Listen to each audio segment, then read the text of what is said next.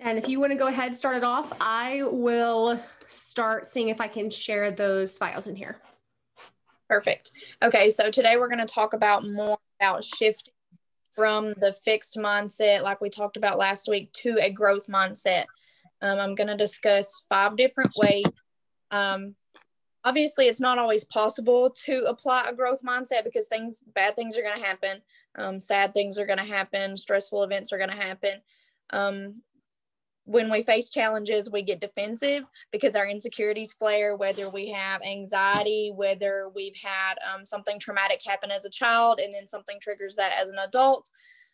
Triggers can activate us to be and stay in that fixed mindset. We kind of touched on that last week, but we have to learn how to identify those triggers and handle them before, during, and after whatever that event is that happens.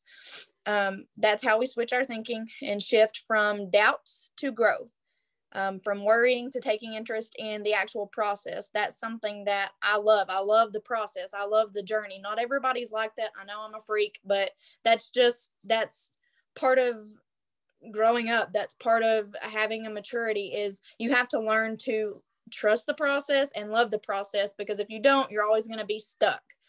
You also have to take responsibility. Sometimes it's not always your fault, but taking responsibility for what's happening to you and learning how to move forward. I think she's going to try to send you these worksheets, and you can work on them at home. We'll talk about those next week. The first way that we can shift our mindset is to tell yourself a different story. So there's power, obviously, in what we tell ourselves, what we think of ourselves. Our actions are nothing but a manifestation of our beliefs. We must learn to catch ourselves in the moment and make a choice to shift the language of our story. So, for example, saying, I'm not good at something. Why can't we switch that and say, I can do better at this thing? We hear all the time, well, I'm not good at talking. I can't do Zooms. I'm not good at speaking in front of people. Okay, why don't we switch that and say, I can do better, and I can learn what skills can I pick up? Can I talk in front of a mirror? Can I do maybe a private one-on-one? I have my own Zoom number. When you create an account, you can do it yourself. I get on there and talk to myself. I know that sounds really weird, but in the beginning I did that. I would get on and talk to myself until I was comfortable. Doing the Zooms one-on-one, if you get a new teammate or even a new customer, talking face-to-face a lot of times helps. I can't do something. I can do something. I give up and it's beyond me. Switch that to I believe in myself. There's going to be limitations. There's going to be talents that maybe you weren't born with, but you can believe in yourself enough to learn and do better. Did you want to add anything, Courtney? She's working on these worksheets. Okay. Number 2 is set learning goals instead of performance goals. This is going to be really key for us because we like to set really big goals, and there's nothing wrong with that. But focus on the process as opposed to the outcome. So many of us chase that outcome rather than the actual process to the outcome. So then when that outcome doesn't meet our expectations, we're just like, I'm not doing it anymore. You really have to focus on what did you learn through that process? What did you gain through that process? And then what can I fix to make it even better to get that outcome I was shooting for in the first place? So for example, weight loss, instead of saying, I want to lose 30 pounds, what do we do? Okay. What do we do in order to lose those 30 pounds? We commit to healthy eating. We commit to exercise, taking better care of ourselves, going outside for a walk instead of sitting on the sofa, maybe taking the stairs rather than the elevator. By shifting to learning, we can consciously choose a path in which hard work and effort and practice and persistence will be the keys to success. Success equals years of hard work in which learning never needs. Okay, I'll stop and let you go over your 27 things. So it's finally letting me send them. I'll send the other one when I'm done. But all right, let me go. Sorry, I updated my computer and it's like taking forever. And I'm like, come on. Where the heck is it now? There we go. Okay. All right. So there's a list over here and it kind of talks about, or excuse me, 25, not 27, but 25 ways to overcome having that negative mindset, challenging those negative thoughts, I call, they're called also thought distortions, but how to develop a growth mindset. And some of them Chris already touched on, but one is acknowledge and embrace your imperfections instead of fighting them or changing them. Don't hide your weaknesses because it means you'll never overcome them. Don't stifle them down. Don't dwell on them. Acknowledge and embrace your imperfections. Number 2 is view challenges as opportunities. Instead of looking at a challenge and automatically feeling defeated, automatically feeling like you cannot change it, you cannot influence it, you cannot overcome it. Look at it as a new opportunity. It's a new opportunity to learn something. It's an opportunity to understand a different concept. It's an opportunity to grow, right? Number 3 is try learning different tactics. Stop applying the same skills to different problems. Okay. When I did a lot of mental health work with youth, we used a program called social thinking, and it was called Superflex. And what it does is it personifies these feelings through like superheroes and villains. And the superhero is called Superflex because he practices super flexible thinking. And then they also have these other villains like Rock, Brain, Glass Man, Mean Gene, and each of them represent a different thought distortion. And so when it's, learning different tricks is rock brain. Don't be rock brain. Don't be stuck on one thing over and over and over again. Don't get stuck there and apply and get frustrated and downtrodden or angry because the problem isn't being solved, because you're applying the same solutions to a different problem. So being open to trying new things and learning different tactics. Okay. Oops, sorry. See waiting room again. Okay. Number 4 is follow the research on brain plasticity. What that means is like your brain is elastic. If it expands and it's pulled back and it's stretched, it's going to come right back. The brain is not fixed. The mind shouldn't be either. So what they mean is brain and mind, most people are like, that's the same thing. No, what they mean is the actual physical brain will change shape and form in different ways. But your mind, which is more of like the metaphysical part, right? Like the way you think about it, that's also just as plastic and elastic as the actual physical brain, the way that you're thinking, the way that you shape your thoughts.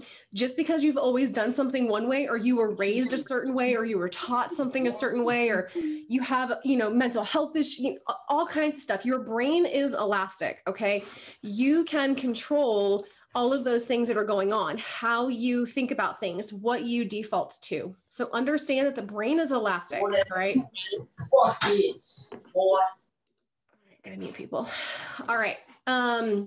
Number 5 is replace the word failing with learning. When you make a mistake or fall short of a goal, you haven't failed, you've learned. Instead of saying, I failed at this goal, you can say, I learned how not to reach that goal, or I learned a lot of things along the way. I learned a lot about myself. I learned a lot about leadership. I learned a lot about what promos work and which ones don't. I learned a lot about what grows my audience, right? So it's not about what's failing. Replace the word failing with learning. Number 6 is stop seeking approval. Seeking approval is a fixed mindset problem. Okay, if you are constantly seeking approval, you are prioritizing approval over learning, and you end up sacrificing your own potential for growth because it is limited by what other people deem okay, good, competent, successful, whatever. So you are relying on other people's opinions and standards to define your potential. And so it naturally and inherently sets limits. So stop seeking approval from other people. Okay. That is not having a growth mindset. Number 7 is value the process over the end result. Okay. Understand that the process is just as important, if not more important, than the end result, because you can achieve, double, triple, right? That just came out today. You can achieve double, triple, but what are you learning in the process? I know for me, when I was fixated on hitting double, triple, I was not understanding the process. And in that process, what I did learn is that I was turning all these customers into promoters just so they could get this deal. And then I was getting all this one-time growth and nothing was coming from it. Okay. So rather than focusing on the end result, rather than just trying to do whatever it takes to get rank advancement, if it means buying most of the volume or, doing this double, triple and getting as many people on board as you can, it's about the process. It's about, are you getting, good, adequate promoters that are duplicating? Are you getting volume that you are going to, that you don't have to make up for again next month? So understand that the process is just as valuable as the end result. Number 8, cultivate a sense of purpose. Okay. Students with a growth mindset have a greater sense of purpose because they keep in mind the big picture. If you were on last night's Zoom about leadership and we were talking about tribal leadership and the different stages, this is huge. Cultivating a sense of purpose, the members of the tribe that buy into that and the tribes that cultivate that overall sense of purpose are more successful. So growth-minded people have a sense of purpose in what they are doing and why they are doing it. Fixed mindset people have no idea why they're doing it, or they do it for very fleeting reasons. If they do it to find a sense of self-identification in it, that is a fixed mindset. If you feel like you need to hit 4K, 12K, 40K to be valued, to feel worthy, to do whatever, that is not cultivating a sense of purpose, and that is having a fixed mindset. Number 9 is authentically, celebrating growth with others. If you truly appreciate growth, you will celebrate it wherever it comes. Okay. Now, a lot of times they'll be like, yes, girl, but inside you're like, dude, F that person or screw them, like blah, blah, blah, like whatever, right? That's not what I'm talking authentically being happy for them, not just saying, oh, congrats on doing that. Like that must be nice. Or being like, yeah, I'm so happy for you. But inside you're internally screaming. That's not what this is about. Authentically celebrate growth because you value growth, whether it's in you or another person. Number 10 is emphasize growth over speed. Okay. Growth mindset people, again, they value growth. So they will always prioritize growth over anything else. Speed or prestige is another one. Okay. Are you growing or do you just want recognition? Are you just growing or do you just want someone to say, good job? And that's the only reason that you're growing, or do you truly appreciate the process? Okay. 11 is reward actions, not traits. Okay. So for example, like telling people on your team when they're doing something good, or they're doing something smart, or they're doing something successful, not just when they are successful. Okay. This is something that we talk about a lot, which is recognizing people for their IPAs, their income producing activities. Hey, great job hopping on that Zoom. Hey, I see you busting ass doing RCMs. Hey, I see you doing X, Y, and Z. I see you doing that. Not just being like, congrats on 4K, congrats on VIP 800, right? Those are all great, but what they mean is reward actions, reward people who are doing the do. And that means yourself too. Okay. Don't just try to show up for a rank or a banner thinking that's the only time you're going to feel worthy or receive praise. You need to value, again, the process, what got you there, the actions. Redefine genius. Stop comparing yourself. Genius requires hard work, not talent. So if someone you feel like is a genius, it's just because they worked extra hard. Okay. So that means that anyone can do it. Anyone can get there. Genius is not like a trait that people are like necessarily born with, and you're dumb and you'll never get to that level. That's not what it's about. So stop looking at it like they're just smarter. They're just better. They just have more resources. They just this. All those things they have, you are able to get if you want it. If you have a growth mindset, people who have a growth mindset say, whatever they have, I can get that. Whatever smarts they have, whatever knowledge they have, I can get that. Okay. Elena, it is reward actions, not traits. Yeah, you had it right. It's Emily. I'm using my daughter's school computer, but reward actions. I was going to say Emily, but I was like, oh, wait a second. All right. Number 13 is portray criticism as positive. Stop looking at criticism as negative. Stop taking it personally. Criticism is someone giving you feedback. Feedback informs. Okay. This is a lot of times when people get criticism, if they don't have a growth mindset, they take it to heart. They feel personally attacked as if it's somehow attacking their character, not their actions. If I say, hey, I definitely think part of the reason why you might not be growing is because you're not getting on a lot of Zooms. If a person who doesn't have a growth mindset hears that, they're going to say, she thinks I'm lazy.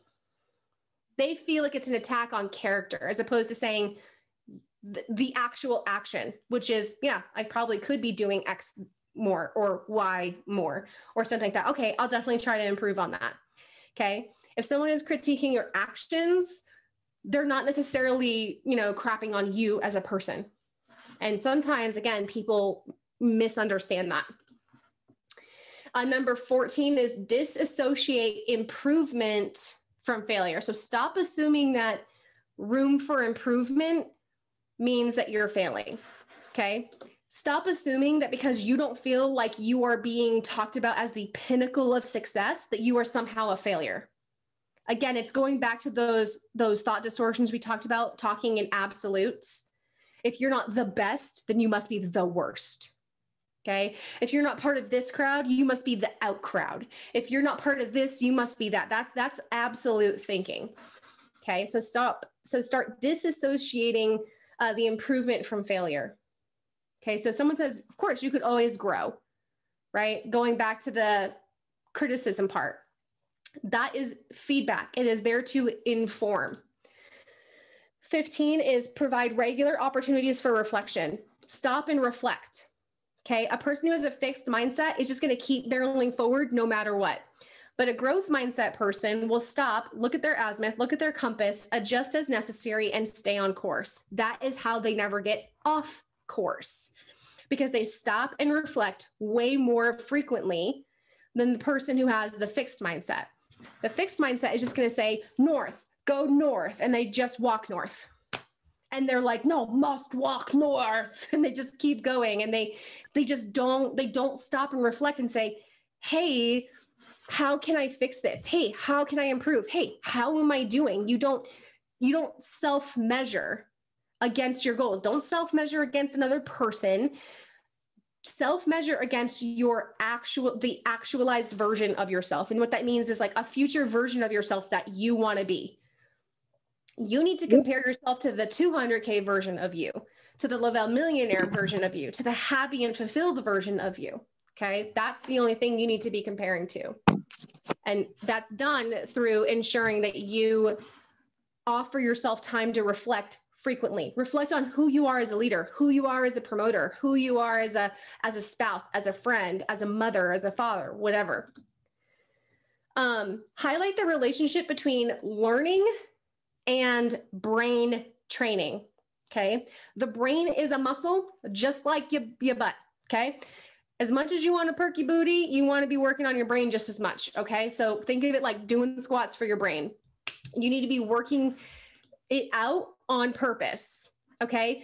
Are you using your butt muscle when you're walking up the stairs? Yes. But that's not going to make your butt look like J-Lo's. Okay. Specific training for your butt is what's going to do that. Same with brain training. We're learning all day long. We're humans. Our brains are constantly taking in information. So separate learning from brain training. What are you purposefully and intentionally focusing on to train your brain every single day? So if you have a specific thought distortion that you really struggle with, just because you're on this Zoom, you're learning. But what are you doing every single day to train your brain? Okay. Are you doing squats for your brain? Okay. And that's how you're going to have to think about it. 18 is cultivate grit. Okay. A lot of it comes with having thick skin, not taking things personally, not always assuming that everything is an attack on you and your character, always looking at things as feedback to inform you to be better. Okay. So having that extra bit of determination you'll be more likely to be more independent and less likely to seek approval from others. Okay. If you've got grit, You don't care about the opinions of others because you know that does not define your success. You know that does not implicate anything about the trajectory of where you are going in your journey. So cultivate some grit, okay? Number 19 is abandon the image. Naturally smart sounds just about as believable as spontaneous generation, okay? So like nothing can form out of, something can't form out of nothing. You won't achieve the image if you're not ready to work for it, okay? So abandon the image of what you think something is. Stop assuming. Oh, they're 200K because they have a huge network. Oh, they're this because it's just easy for them. Oh, well, they're just naturally smarter. They're naturally more charismatic. People just like them. They came from another MLM. They whatever, blah, blah, blah, blah, blah, right? Abandon the image of what you think should be and swap it out for what you can be. Okay, that's again, you're going to notice that a lot of these things intertwine with the thought distortions we talked about last week when it came to absolutes and it came to that fantasy thinking. Krista went over those last week as well. Use the word yet with everything you say. Put the word yet at the end of it. I'm not 4K, so I can't do that yet. You know, oh, I don't know how to do Zoom yet. I don't know how to do X, Y, and Z yet. I'm not good at that yet. I'm not a leader yet. Okay, so learn to put yet at the end of everything. Why? Because it inherently leaves room for improvement and possibility. Okay. 21 is learn from other people's mistakes. If people are coming up to you saying what their mistakes were and how they learned from it, heed the advice. Don't be, again, going back to that curriculum I was talking about, don't be rock brain. Don't be stuck. Don't be thinking like, I got this and I'm going to do it my way. You can, but you're going to learn the hard way. It's going to take longer. Okay. Learn from other people's mistakes. It's not wise to compare yourself, but when you see if you're walking in a line, right, we're all on this journey together. And if you see someone in front of you trip and fall on their face, it's probably wise to learn from that mistake and walk around the thing they tripped on, right? Like, learn from it. Or you're just going to be like lemmings walking off the cliff, all of you together, everybody, okay? Plummeting to death. Like, if that's what you want, totally okay, but learn from other people's mistakes. 22 is make a new goal for every goal you accomplish, okay? Because again, growth is an ongoing journey that never stops. You don't reach the pinnacle of growth. So for every goal you accomplish and check off, you make a new one immediately. Oh, 12K by March and get my car. Well, guess what? As soon as you get 12K by March and get your car, as soon as that happens, you have a new goal. Your new goal is, okay, it's beautiful. Thank you. Your new goal is 40K by this date. Your new goal is something else. Okay. So for every goal you accomplish, you set a new one. Three more. So number 23 is take risks in the company of others. Why? You are accountable to them. Stop trying to save face all the time and let yourself goof up and make mistakes in front of them. They are going to, one, help you learn and help you strategize how to do things differently. Okay. They also have an outside observation of why they think you may have messed up or what they think may have gone wrong or what may have influenced that. Okay.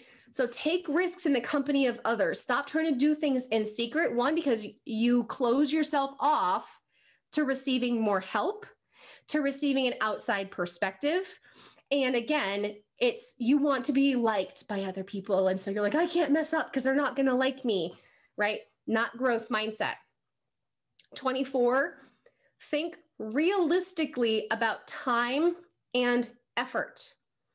There's a difference between, being a dreamer and living in a fantasy world. Understand what you can give for effort. Understand what you currently have for skills. Understand what you currently can commit for time. Make goals accordingly. But again, a growth mindset will always know that there's room to improve. So it's like, I don't know how to do this yet, right? Yet. So what I will do is I will do what I can, but I'm always learning to improve. And as I do that, I will be able to commit more and more and more and more, right? Because you're always growing. Don't expect to master every topic under the sun right away. So if you're new on here and you're listening, you are not going to know everything about VIP. You are not going to be able to explain the products in and out. You are not going to be able to do those things right away. And that is okay. Do not let that stop you from moving forward. And the last one is take ownership of your attitude. A person with a growth mindset will always be accountable for their own thoughts and actions and their attitude. They will not blame their circumstances. They will not blame other people. They will not blame their environment. They will not blame anything else. Acknowledge yourself as someone who possesses a growth mentality and be proud to let it guide you throughout your entire being. This is career, but your entire being, okay? Take ownership of it. Yep, I did that because I felt this way. But you know what? I learned from it. It's not failure. I learned, and I'm going to train my brain to do something different. And I'm going to walk in that. I'm going to grow. So I'll hand it back to Krista. I'm going to try to find this other, I'm going to try to download it the same way so I can send it in here, but make sure you download these 2 worksheets. Okay, so we went over tell yourself a different story and set learning goals instead of performance goals. And you're going to notice, like she said, even those intertwining with last week, all of this is going to basically pull together what she was talking about. The next one is capitalize on your failures. So failures teach us things that success can't necessarily teach us. Instead of running away from things, what we need to do is take advantage of those failures. We review them. We see like what happened. Was it our own actions that caused us to fail? Was it, just a stumbling block? We need to maybe put in a little more effort. We need to learn how to do things a different way.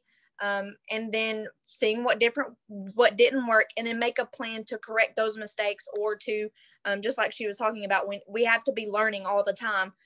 Just because she's a 200K doesn't mean she's not learning stuff all the time. Just because I'm a 12K doesn't mean I'm not learning stuff all the time about even VIP period, or even the very beginning stages. We have to learn all the time in order to better not only ourselves, but those that come behind us. So once we set our mind to look at failures as a means to learn and grow, instead of considering them as limitations of your abilities, we are able to capitalize on them. We're not just learning just to be learning. We're learning to better ourselves all the time. And we're going to fail. That's just a given. We're going to fail at times. And like she was talking about, we have to also take from other people's failures, not necessarily the mistakes they made, but there's going to be things that they maybe went through or they experienced that they don't want us to fall into those same traps or even make those same mistakes. The 4th one is choose Goldilocks tasks for continuous improvement. This is where we talk about sometimes choosing just little goals. Like she even discussed, we hit one goal, well, then we create another goal. You don't want to go into this and be like, next month I'm 200K, and you just flipped to promoter yesterday. Obviously dream big, but also goals that are, the 800 first, then 1600, then 4K, then 12K. There's a process. Activities that aren't too easy, but they're also not too difficult. So a lot of times for me, I like to tell people, I'm not shooting for 40K. Really, I'm shooting for 80K. I don't want to be like, well, next month I'm going to be 200K. Is it possible? I mean, sure, it could happen. But I don't want to also just barely shoot for above my goal. I want to shoot a little bit above my goal. This provides an opportunity to step outside our comfort zone, for one, but it also doesn't lead to anxiety. If I sit here and say, by the end of this rank advancement, I'm going to be 200K, that brings me a lot of anxiety. That's a lot for one person that's just sitting at 12K. But if I say I could reach 80K, that's a little more reasonable. And then if I say, well, let's shoot for 40K maybe by end of February, and then by the end of rank advancement, I want to be 80K. That's a little more reasonable for me to be thinking. If I sit here and say I'm going to be 200K, that's obviously going to make me really sick, and I'm probably going to just run and jump off a cliff. So set those goals where they're not so easy that you could just hit it just like that, but you don't want them to be so drastic that you just curl up in a ball and, don't ever do anything. It sets us up for continuous improvement by slowly building our current abilities. It pushes us to do a little more. It pushes us to learn. It pushes us to give a little more effort than we're already giving. Number 5, this is the last one. This is also going to kind of lead into those worksheets that she's going to share. Be consistent and flexible. We can't just shift our minds in a day. Nothing happens in a day's time. It requires a lot of practice and a lot of consistency. So the main way to do a lot of these things is to reflect on our past behavior and ask some questions. How did we act last time something happened? Okay, she sent us the worksheets. Did you choose a fixed or a growth mindset? What made you choose that growth or fixed mindset over the other? Why did you choose growth in this situation? Why did you choose fixed? Is there a pattern of events that makes you adopt that fixed mindset? And why did you fail to recognize the fixed mindset in that moment? So a lot of these questions are going to kind of tie into some of those things that she shared in those worksheets. By asking these questions on a regular basis and being flexible enough to learn from them, we're going to be able to identify trigger points and develop new strategies for adopting the growth mindset, which is where we want to be. Obviously, not all strategies work for everybody, and not every strategy is going to work the same every single time. That's why you have to be consistent and flexible enough in our approaches to go from the fixed to the growth mindset. Exactly. And like I said, and Krista said, going through these worksheets will really help you. It'll identify some of those thought distortions, and it will help you counteract them. And it will help you create those, like how Krista said earlier, tell yourself a different story. And this is one of those things that I did a lot with, my patients and clients in not just one-on-one therapy, but also group therapy, was, literally taking somebody's trauma narrative or taking somebody's narrative, and we just say, tell yourself a different story. How can you take that exact narrative and tell a different story? Okay. Tell the same story with a different outcome, or tell it from a different perspective, or talk about something so it's slightly different. If it's negative, make it positive. How can you tell yourself a different story? So a lot of people get caught up in assuming certain things about a situation. And so they apply that lens and those assumptions to how they perceive the event, or how they perceive people, or how they believe something went down. But tell yourself a different story. Instead of saying something like, oh, they did this because they didn't like me, try telling yourself a different story. Okay. And some people might say, oh, well, that's just lying to myself. Well, unless you literally heard someone tell you we're doing this because we don't like you, then you don't know what the narrative is. Again, you're assuming something based on the way you view it, based on your lens, right? This happens a lot in relationships. You assume why your spouse is doing something or saying something, so you begin to react according to that assumption rather than what is probably actually happening. So tell yourself a different story, okay? Instead of saying, oh, your spouse is coming in and they're all huffy puffy and they're slamming dishes around and cupboards around. So I'm saying, oh, they're just being a jerk. How dare, I didn't do anything about, you can say, oh, I wonder if they had, they probably had a bad day at work. They're probably dealing with a lot of other things internally that they haven't talked to me about. They're probably doing blah, blah, blah, blah, blah, blah. Not only does that shift your mindset, but it actually changes the way you think about a situation and more positively frames it, because guess what? When you think about it that way, you have more impact over that situation, as opposed to you just assuming it's negative and unfixable and all of these other things. Flexible thinking allows room for growth. It allows room for change. It allows room for the application of just different approaches to problem solving, right? We always talk a lot about big deal or little deal. Most things, the only thing that is a big deal is like life and death, blood, okay? Like trauma. Trauma is the big deal. everything else is a little deal. And as long as you understand how to maintain that perspective and you base your reactions and your behaviors and your thoughts accordingly, you will start to gain so much more control over your mindset. It's crazy.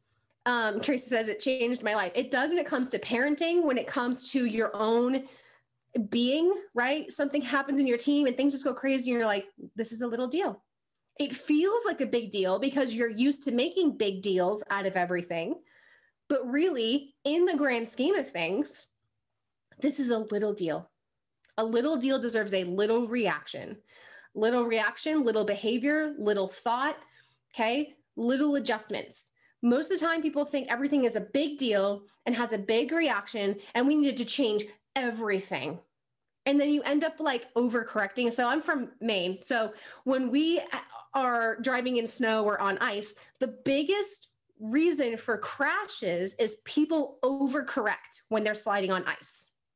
So when people are sliding and they're like, whoa, they tend to want to jerk the other way. And then that makes them just do this like 360. They're just going crazy. It's because they overcorrect. Overcorrecting causes so much more harm than good. Okay. Because again, you're like a pendulum that's constantly swinging to all good or all bad, change everything or change nothing, right? Going back to those absolutes. So stop overcorrecting. You will stop overcorrecting when you genuinely begin to understand the difference between big deal and little deal. Okay. If you start to implement this, like Tracy said, it'll actually change your life. When it comes to being a parent, little deal. Okay. And train yourself to think about those things too. Everything is a little deal unless someone is actually dying or there is blood gushing everywhere or it's a natural disaster. It's a little deal. Okay. So you do not give it any more attention than a little deal deserves. This will be up on our YouTube channel probably in a couple minutes. Usually I can access it within a couple minutes and then upload it. Thank you guys so much for, I know this is a little bit longer, but we definitely wanted to kind of wrap up what mindset is, what we're going to be doing, because we're really setting the stage for February, where we are going to definitely be diving in more in depth to how to work on these things and how to fix your mindset, how to go from a fix to a growth, how to do these things. So if you've never been to therapy, welcome. You're about to go. So these are basically everything that I did with all of my patients in IOP. So it's life-changing. I think even teaching these classes helped me and my perspective and how I am as a mom and as a spouse and as a leader. So Krista, do you have anything else you want to add before we close out? No? All good. Okay. Awesome. Well, thank you guys so much for making time to be on. Like I said, if you can't open the attachments in here, I sent them in the Thrive Army chat where you should be able to open them there, whether you're on a phone or not. And then you can go ahead and complete those, because we'll probably start working on those together next week, as well as kind of springboarding from that to learn about some actual interventions and strategies that you can put in place. So we love you guys. Thank you so much for getting on. And don't forget, boot camp is at 7:30. So we'll see you guys there. Bye.